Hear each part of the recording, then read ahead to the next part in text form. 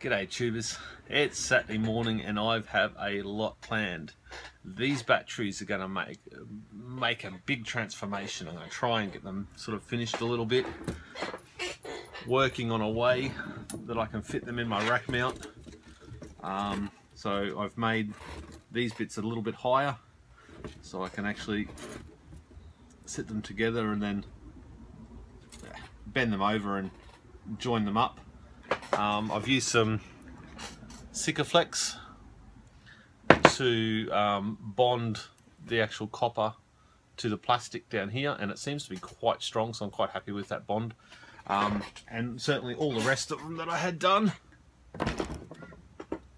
just broke off and snapping wires and stuff like that, so that needs to be addressed. That's alright, that's why you do test ones, don't you? Now, primary reason for this video, Shaun. Link below, he's making his own Powerwall. It is cool, it is running, it is working, and check out his channel. He's only got this is his first video for his Powerwall.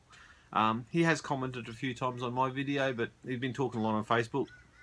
So please give him a sub, give him a few likes, check out his videos, and hopefully he uploads more about the process that was Shaun's Powerwall. Looks really good, so it's worth a check out, guys. Sub to his channel and he'll probably start uploading more stuff, I reckon. Anyway, that's me for now. I got heaps of work to do. I got to go out and pick up 12 new solar panels. That will bring me to about 10 kilowatts of solar panels, I think, give or take. So that'll be a good little addition to charging capabilities, especially when I actually plan on doing a lot bigger than just a 10 kilowatt Powerwall, considering I have access to thousands and thousands of batteries.